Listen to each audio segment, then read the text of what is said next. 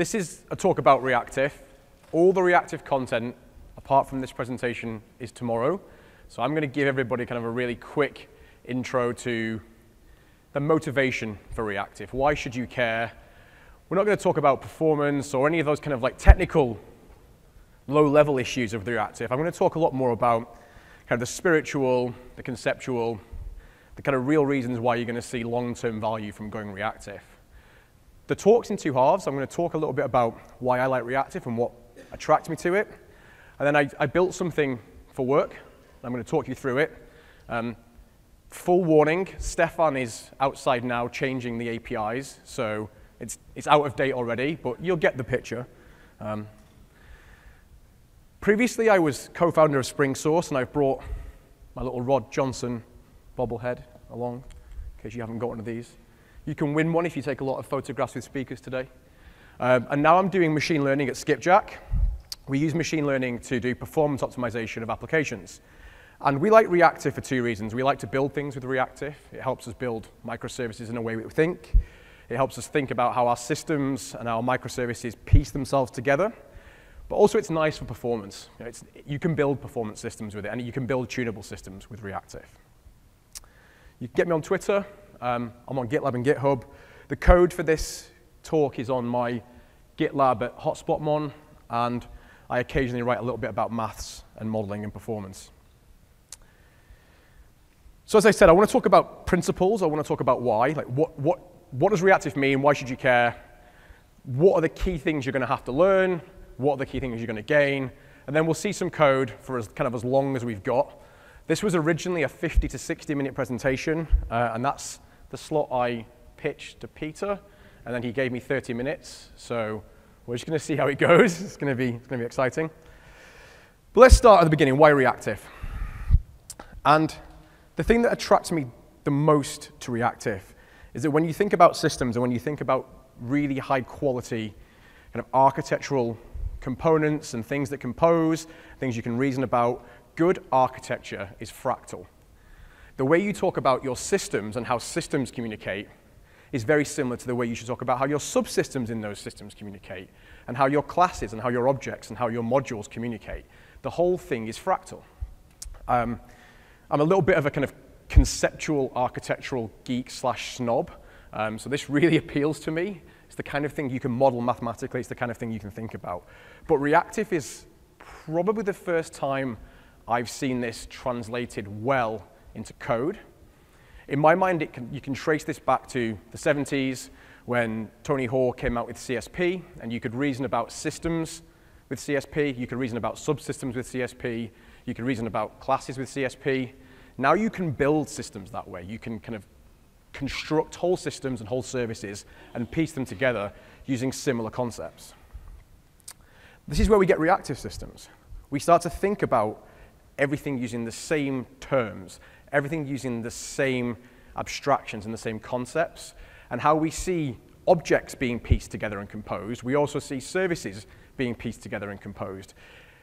Did anybody go to Mark's talk about Spring Dataflow before? There's a few of you. He was talking about composing microservices together as streams. And Reactive talks about how we might compose objects inside microservices together as streams. And obviously, we can do the same thing for whole systems as well. It's not just microservices. So this notion of a stream and this notion of kind of reactive components that we can piece together, that we can transform, is something where you start to see this fractal nature arise from. So this wasn't working before, but we'll give it a go. Okay, cool. You can see here, like, this is my HotspotMon. So I had a problem, which was I wanted to monitor the internal state of all the JVMs on a machine across a whole fleet of machines. In particular, I was interested in finding out the state of the JIT compiler. This is not something you can access via JMX. There are no standard APIs for this. You have to kind of get into the internals. And Hotspot exposes an API called JVMstat, which is kind of for internal usage. There's a whole bunch of Sun tools and Oracle tools that use this API to give you kind of serviceability and so forth. It's a very useful API, but it's horrendous to code to. It's like the worst API. You'll see some examples when we look at how it was wrapped in Reactive. And what I was interested in was modeling this notion that I had a series of JVMs, and let's think of those as the publishers of data. They're the kind of the sources of data. And I wanted HotspotMon to consume all that data and then push it out to various different sources. In my case, Influx, because I'm monitoring this time series data, but maybe also into Elk for kind of searching and so forth. And the idea here is that in real time, I'm watching the JIT compiler in systems, figuring out when the system is warm, and that's kind of ready when we're ready to test. And all from the top to the bottom, you can think about this as being a stream of data, a stream propagating from the publishers to the HotspotMon, which is the subscriber, but is also a publisher down to systems downstream. So that's kind of systems as reactive. You're thinking about how a whole system might look reactive. But inside that system, inside that HotspotMon, there's a whole bunch of extra components in there. If you think about it, we need to figure out how to monitor the JVMs. There's a whole bunch of timing issues about when do we sample, what do we sample when, how do we keep the state of things that we're monitoring up to date. When somebody expresses an interest in a new metric on a new JVM, how do we see that? And we can monitor, and we can kind of model all this as streams, model all this as reactive streams.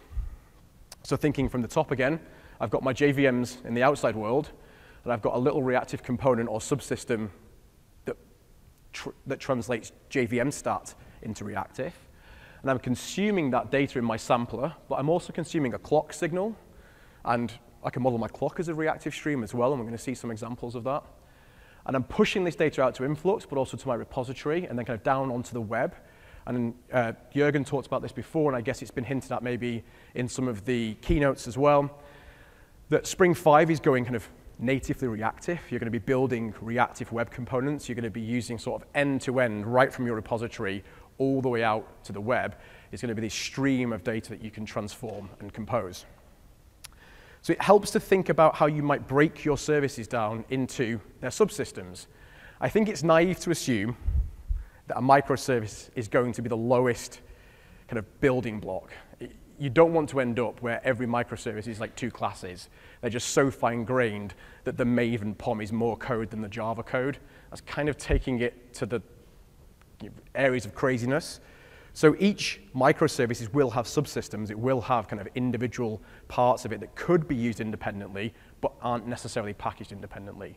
But good architectural practices and good design, coupled with reactive, will allow you to kind of maintain these discrete areas of function.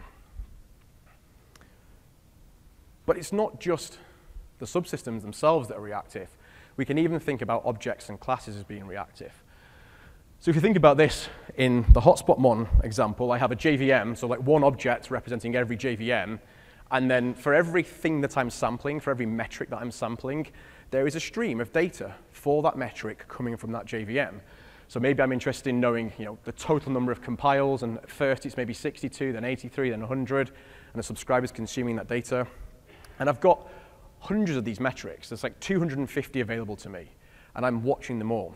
But these are individual objects that are also streams, composed into subsystems that are also streams, composed into services that are also streams, composed into systems that are also streams. So it's just fractal. The whole architecture is just streams and composition on streams. It's very powerful. It's not just thinking like sampling's a really simple problem. It's really the kind of canonical problem that translates into reactive, in my opinion. It's like logging was for AOP back in the day. When everyone used to do an AOP example, it was log the entry and exit for a method, or do transaction demarcation. Metric sampling is kind of reactive logging, but there are so many more things you can model as reactive. So here's one that's interesting is, we're monitoring a system and JVMs come and go. Application components start, we want to test them, they go away, more JVMs start. So we can kind of treat that stream of JVMs arriving as a reactive stream as well. In fact, when we look in the code, we can do the opposite. We can treat JVMs dying as a stream as well. Like when a JVM terminates, we get a signal emitted on a stream to say that JVM's gone. You can pretty much model everything as these streams.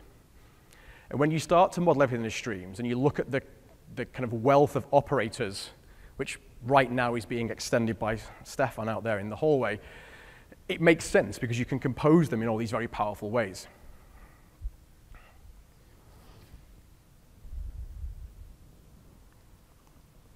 Now, that's all well and good, It's kind of a bit hand-wavy. There's this kind of architectural purity here, and I can sit here all day and talk to you about self-similarity and fractals and so forth, which is very interesting. But when you see it in action, you kind of see how it pans out, and it helps to understand why this works. So what are the principles in the reactive world, in the reactive kind of mindset that make this work? The Reactive Manifesto talks about 4 things. It talks about resilience, it talks about responsiveness, elasticity, and kind of asynchronicity or message-driven components. And you'll see different people have different stances.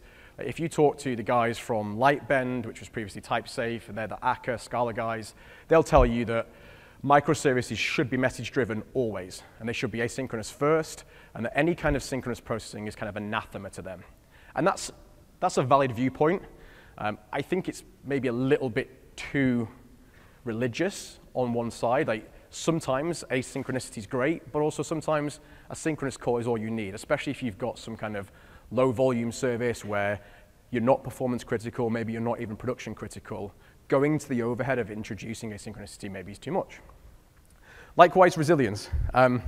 It's become the mantra that you must always build resilient services now. Everything must be resilient, but it fundamentally treats every service as the same. Like, if you were Google and you were building the Borg clustering system, the bit that actually does all the workload placement, I would say that's far more important to be resilient than the bit that does the thumbnailing for Google Hangout pictures and so forth. Like, if that breaks, no one really cares. So not every system is created equal. But Reactive provides us with a way to make things resilient or get some resilience for free. What's most interesting, I think, and this is the reason why I'm really excited to see it all coming into Spring, is the responsiveness piece is probably the most important part. Certainly from my business. We're in the business of performance optimization. We have a lot of customers who care a lot about responsiveness. When we started our business, we had this thesis that everyone would want to save money by making their applications run faster and then having fewer instances running in Amazon. But actually, most customers want to run faster just to run faster, just to make their system more responsive for their customers. So being able to build applications that are more responsive just straight out of the box is really important.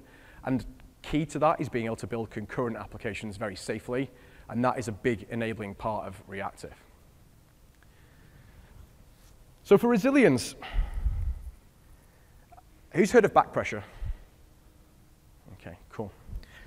Very few of you, and that's not surprising. So the idea of back pressure is to break the common problem in systems that are asynchronous, which is the publisher's publishing things and the consumer's consuming things, but nothing links them. Nothing tells the publisher how much data the consumer wants, or worse, nothing tells the publisher how much data the consumer can even handle. So back pressure is a principled way in which the consumer can control how much data is coming from the producer, can signal, please stop. And the idea here is that you don't run out of memory, that you don't all of a sudden start thrashing because you've just, constantly GC is pressuring you. You're not just completely swamped with data. You want a really nice way of saying, I'm ready for more data now, please stop, I'm ready, please stop, I'm ready, please stop. And you can kind of see this here. Like, I've got this total compiles stream. So this is a stream of data about the JIT, and I can sample this as quickly as I want. So I could sample this every 2 milliseconds. And when you're hitting a system hard with a lot of load, the JIT compiler is basically working as fast as it can, so it will change on a regular basis. And we're trying to publish this downstream to influx, and eventually it's going to HTTP. So there's some very fast component where we're just doing sampling of memory. So the way these counters work is they're just a memory mapped file. So reading from it is very quick. Whereas publishing over HTTP to a time series database, possibly on another network somewhere, that's a lot slower. So naturally, there'll be some kind of back pressure here. And if I were to do this naively and just do the usual kind of synchronous call and keep hammering that HTTP client, I'd either just start to block and go back, and at some point the queues would kind of build up and it would die, or I'd do the very traditional Java asynchronous thing of have a blocking queue and put those things in a blocking queue and have some publisher that's pulling off them, but the rate of publish will be way faster than the rate of consume, and that queue will just grow and grow and grow and grow and grow, and then explode. So the nature of reactive systems is to have bounded queues everywhere, and have back pressure from the consumer to the publisher. So I request, I'm ready for 2 more items, please. I'm going to publish them. And when I publish them, I'll get 2 more items, and so on and so on. Coupled with this is responsiveness, and this is, it kind of goes hand in hand. This idea that I'm going to hand off to a queue to continue processing downstream. And all these things are happening asynchronously. So the publisher can keep publishing to the queue, and the subscriber can keep reading from the queue independently of each other. They're running on different threads or on different thread pools. And one of the nice things about Reactive, and certainly Project Reactor, is that it makes the scheduling of tasks on different thread pools and the handover nice at the API level, but also very explicit in the construction. When you construct your streams and you construct the wiring of your streams, you're very explicit about what thread pool you subscribe on and what thread pool you publish on, what the queue size is between those things, and how the back pressure works. You have full control over that. And it's in that sense that the idea is that all of the streams and all of the APIs are message-driven. You're handing over to a queue, and you're expecting to be resumed at some point in the future. And this is basically apparent in the APIs, and we're going to look at that now. So you're going to probably hear tomorrow quite a lot about reactive streams, which is the pivotal project for Reactive. But there's also RxJava, which is another reactive Java project. There's also Rx.NET, RxRuby, RxJS. There's like tons and tons of projects that have these same concepts in there. That in itself is quite powerful. If you can imagine on the server side using Java, you can model with these reactive streams concepts. You can publish that data over the web using reactive streams, again with Spring 5. And then on the client side, you can use RxJava. You can completely reify that data into a reactive stream on the JavaScript side, and you can basically carry on from there with the same concepts. So it really does extend kind of from end to end in your stack. In an effort to standardize this in the Java world, the community, so Project Reactor, RxJava, the Akka guys, have created reactive streams, a set of very simple standardized APIs that kind of capture the essence of what reactive is. We start with the publisher, and the idea is that a publisher will publish data to a subscriber, and the only method you get on here is subscribe. So every time somebody wants to subscribe to your publisher, they pass in a subscriber, and away you go, you start publishing to them. No return value, and none of these methods have a return value. And the idea here is that you're always expecting kind of continuation later on. And there's a whole host of APIs about what thread the subscribe happens on, what thread do any publications of data happen on. You have complete control of all of that. On the other side of that is the subscriber. So the subscriber is the way of now actually getting the data. And to preempt any questions for afterwards, people might ask, well, what about completable future? What about deferred result? All these kind of things. The really important part of why this is such a powerful API is that it pulls out all the most important callbacks. So you get a start callback on subscribe. You get an on next callback. So for every piece of data you get, you'll get called on next. Where all asynchronous processing APIs I've ever seen tend to go wrong is they conflate the last two, on error and on complete. On complete is success. It's done, it's fine, and thank you, you can carry on. On error is, it's gone wrong. You need these APIs, you need all these callbacks, and you need to handle them all appropriately. You might need to close whole hosts of resources if there's an error. Maybe you're holding open some kind of connections to an external system, or you're monitoring JVMs that you want to kill. If the monitoring dies, you need to obviously propagate all these errors back up the channel. And there's a host of operators you can use to do this. You can manage your errors as nice as you can manage your success data. Another nice part of the Reactive API. There's this notion of a subscription. So if we go back, actually, and see here, when we get called with onSubscribe, we get past a subscription. Holding on to that's really important, because by default, you will not receive any data until you call request. And this is how back pressure works. The initial setup with back pressure is you're applying infinite back pressure. You have no demand. And until you request some data, you'll get no data. And it's up to you to call request, process some data in on next, and then kind of do it again and do it again and do it again. Now, there's a whole host of kind of convenience features in the API that you can use that avoid the need to do this, but the essence is there. By default, your subscriber will not get data until you ask for it.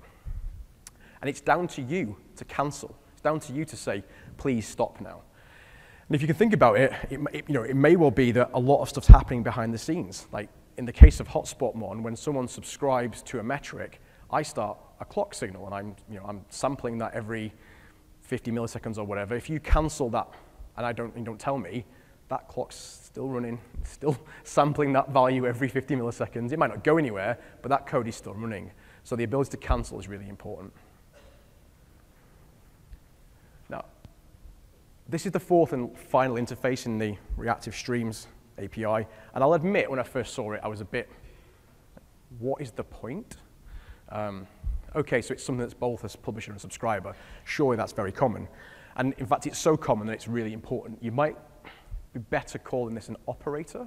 So when you're piecing these streams together, what you're often doing is kind of chaining a series of operators on streams.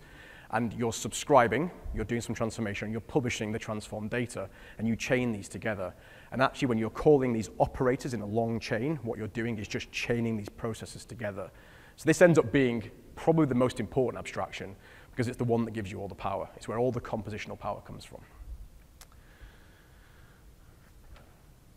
So you can think about reactive streams as defining the kind of the programming model, and then Project Reactor and RxJava and other things define an implementation of the model.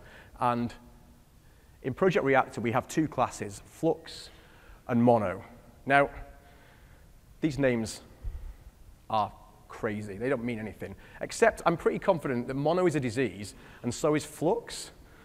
So I'm not sure where the names come from, but that's what I always think of when I see them. But it's really simple. Mono is just 0 or 1. You'll get one thing or nothing from that publisher. And Flux is 0 to many. You may get nothing, but you may also get an unbound number of values from that. And then Reactor will manage all the back pressure and all the asynchronous processing.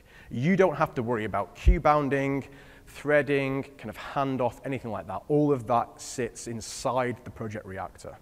And somebody at the end of Jürgen's talk asked me a question, where does the reactor or the disruptor or the ring buffer, which many of you may have heard kind of used alongside this project, sit in this world?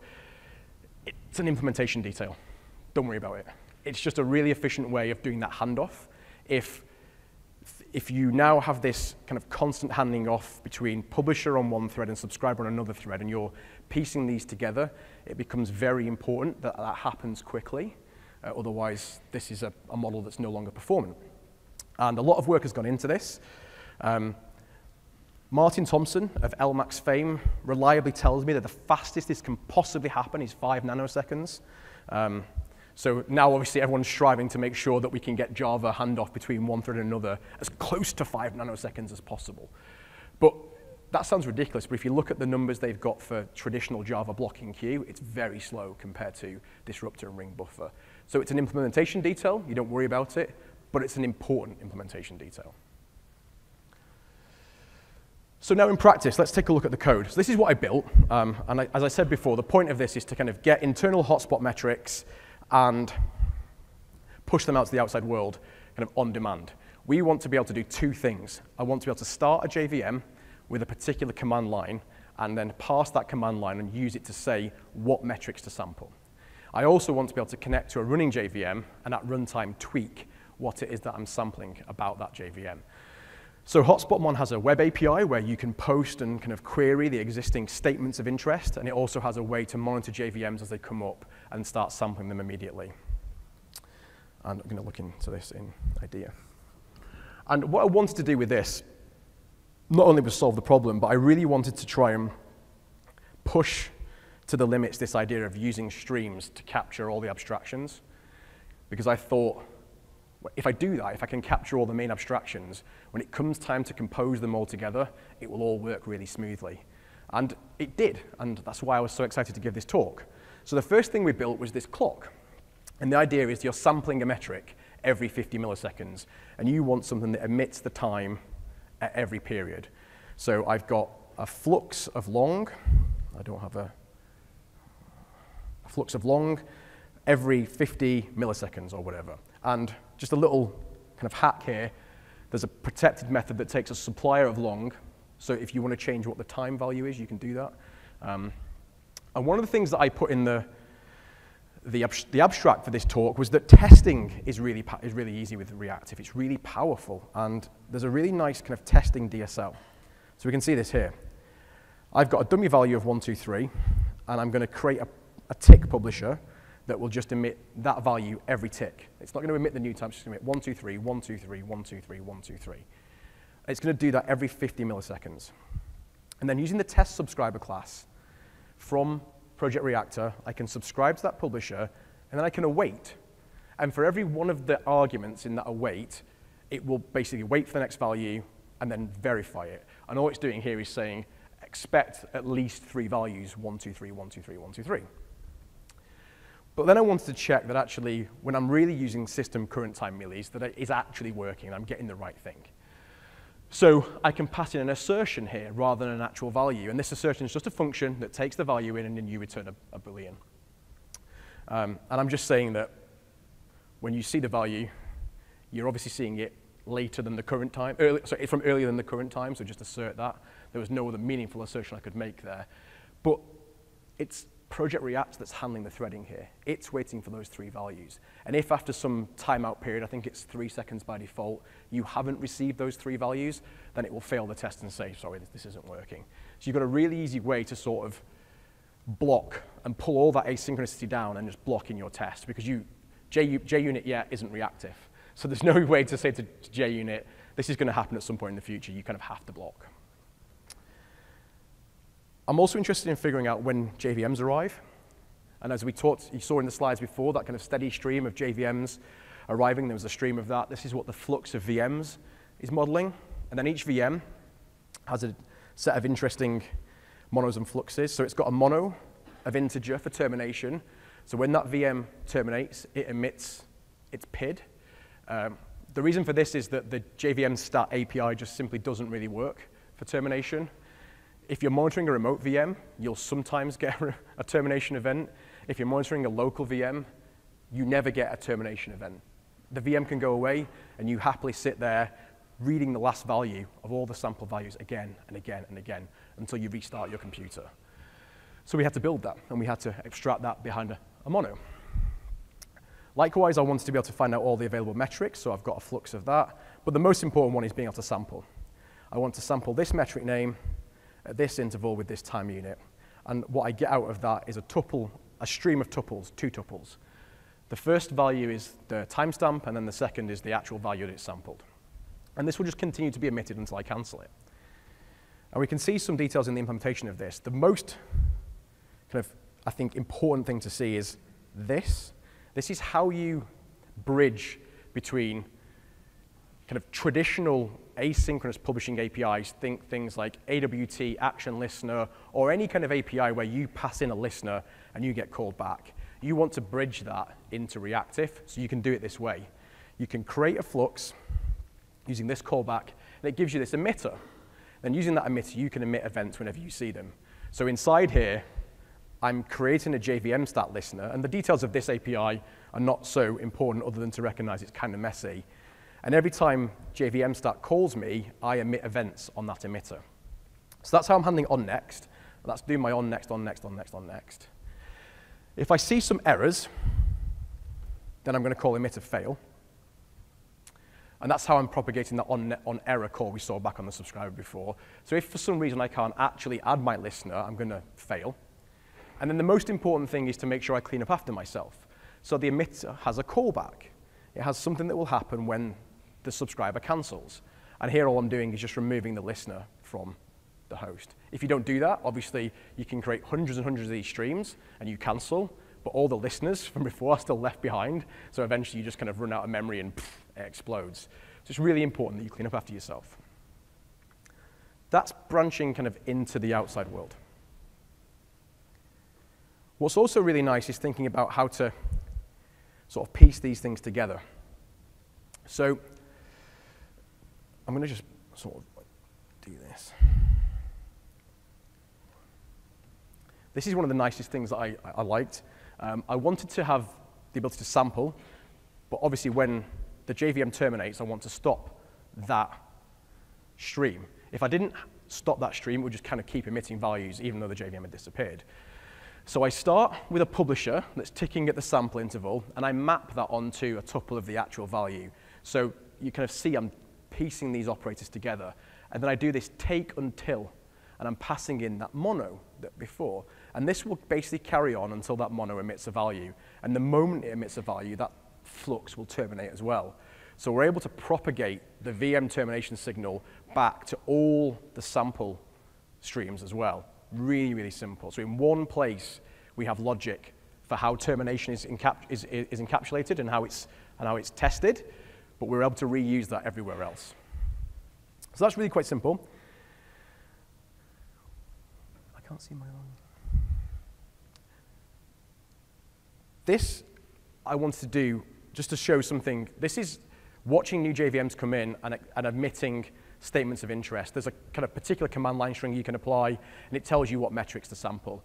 But here, you can create fluxes from Java 8 streams. So although the operators look kind of the same, like filter and map, those are operators on a Java 8 stream. And that stream itself is completely adapted into a flux. So if you've got an API that's already emitting Java 8 streams and you want to just adapt it, it's very easy to do so. Just kind of create the from stream. Where the flux is so much better than the stream, though, is you have this ability to peek. And this is a nice little design point here, is I can peek on every next, and I can call my logger. So these are rare events, like statements of interest may be changed like 5 or 6 times during the life of one of these monitoring events. So doing an info log here is really important to make sure that we saw that statement of interest. I don't have to write another subscriber, subscribe to that stream. I can literally just kind of tap into it, peek on what's happening, and just do this kind of imperative action. The functional purist in me hates this, but I think it's kind of really useful. And then kind of right at the back end, and this is probably the most important kind of impressive code, when we start to think about piecing this together and sending it out to Influx, the time series database, this is when we really start to see like how all of the operators can stack up. So the sampler is basically pulling together all of the samples. So you saw that we had one method to sample metric and another method to sample metric and so on. The sampler will basically create one stream that has all those samples interleaved. It's really, really nice. But here what I want to do is now send these out to Influx. So the first thing I do is kind of turn it into an Influx point, which is the domain object that InfluxDB has. Then I buffer them, and I'm basically doing a batch size here of, say, 100 or every 3 seconds, which is really nice. So Reactor handles all that for me. It either gives me 100, or it waits 3 seconds and gives me, say, 50 or whatever. So I'm kind of getting these batches to push out. Then I'm turning that into a batch, and I'm saying what to do with back pressure here. This is where I get slow. Like, publishing can be quite slow, and these batches can arrive really quickly. These are just sample data, so losing them isn't important. I don't want to stop. I want to kind of carry on, but I'm happy to drop them. So I just say, on back pressure drop, and if I've got warning enabled, I'll get a warning in my log to say I'm dropping some batches. I'm also tracing sometimes when I want to see publication, and then I'm just controlling where publish and subscribe happens. So I'm using a specific scheduler to publish out to Influx. So I've got like one thread basically that just handles the publication out to Influx. So Influx is a great time series database, but it can't handle a huge influx of data at the moment. It's still quite new. So you can't publish like hundreds of thousands of values. So we use that thread to limit how much data we're sending to it. And then just kind of because of interest, I created my own subscriber here with all of the things done completely. So in onSubscribe, I store the subscription and kind of request the first batch, and then in onNext, I write each batch out and request another one. And if I didn't put this here, then I'd publish one batch and stop. And if I didn't push this here, I'd never publish anything, because I'm never expressing demand.